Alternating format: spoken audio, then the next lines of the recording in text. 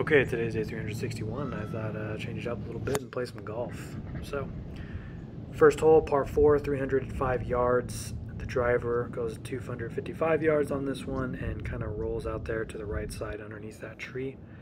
And I gotta get over this hill a little bit. Took a 52-degree wedge, popped it up a little bit, and kind of landed it just past the green on the left side, kind of by that tree area. Yeah, that green tree. So that got me really close to the green, but I still had to hit it off the grass, and that's always a little bit unpredictable, but we were able to get par on this first hole. And then of course on the second hole, par 3 should be really simple. I immediately shank it right and lose the ball like underneath this drainage area, so kind of take a provisional here, and that kind of lands like right in between my legs on the left side of the green. I kind of circled it there with that little red circle.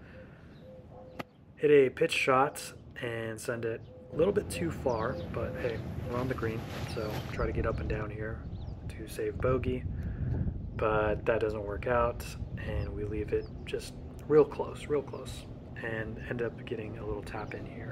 So taking a double bogey here on the second hole after the lost ball, and we're 2 over through 2. This one I caught it a little bit fat. This is another par 3. Good distance though, and I was still able to get it the distance I wanted to go, but see there where I've circled, it's kind of landed on the left side of the green. Hit a little pitch shot with the pitching wedge. Get a pretty good roll on it, but still leave it probably 10-ish feet short. And this one is really close, but I just barely miss it.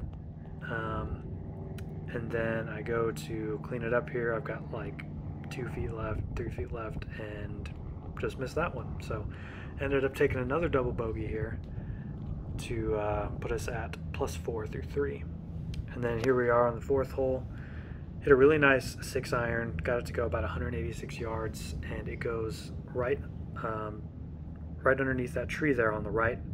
The only goofy thing about this shot is it kind of lands on the side of a hill that's underneath that tree, and it's going to send my ball left, so I try to aim it right a little bit and get it to go to the green. I screwed up the filming here, but we ended up taking a bogey on this one. Then on this next hole here, hole number 5, we got pretty decent 9-iron shot that lands on the right side of the green. I think this comes up a little bit short. I can't remember. Yeah, it comes up a little bit short. Put it off the grass and leave that one short. So I definitely got to work on the speed on the putting. Missed that one real close, and we end up taking a bogey on that one as well. So that puts us at 6 over through 5. Here we are on the 6th hole. This one just basically goes, you know, a push to the right, but it ends up in a pretty decent spot. Leaves me about 40 yards to pitch it onto the green. This is a par 4, but it goes a bit too far, and I got to putt downhill, and this gets really close actually. So I was really hoping that I could have knocked that one in. That would have been pretty sweet. However, we don't, and we got to do. I think we end up doing a 2-putt here, so that might put us up.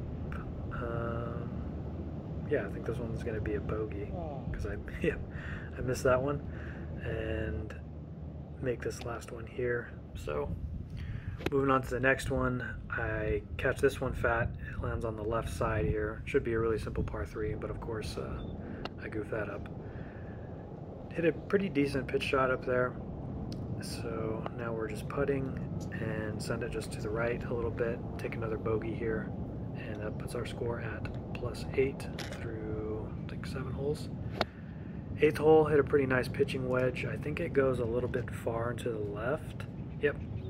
And from there I have to hit a little, I think I used the pitching wedge again as a matter of fact, and leave it about 10 feet off to the side, but was able to sink that. So we got our first par of the day. It's nice to get one in, only 9 holes, but here on the 9th hole, this is kind of funny because my driver head cover's in the way. It's blocking all of the water that I'm trying to avoid, so I take a 6-iron on this par 4 and end up just hitting it dead off the toe and skid it across the fairway there.